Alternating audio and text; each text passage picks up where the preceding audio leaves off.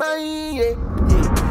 See me now, I recognize real nigga, I don't know. Yeah, clear everything, Miss Crew, told these I'm a ball. For me, a pivotal moment that I can see too is like someone like Creasy, you know what I mean, who's essentially like a big part of your team and a big part of your creative side, you know what I mean? Like, how did you even meet him, bro? Like, I think I seen he was just doing fighters at the time. Yeah. And I seen him from around the way.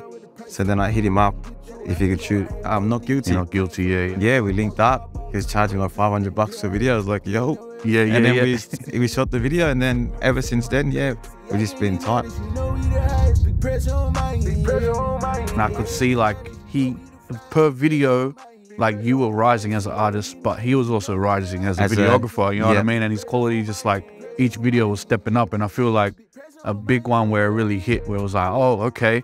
I think was the Who's Real video, where that one just like, that one went crazy, like with the drone shots and the jail theme and all that too. Like, that was crazy. That was a quick turnaround too, eh? Yeah. So that's for me, even seeing Creasy work like that, like, he's very like, you probably call him and be like, I want to shoot this tomorrow. Oh, bro. And he makes it happen, right? Yeah. If you know me, you know me, bro. I'm a very last minute person, bro. Yeah.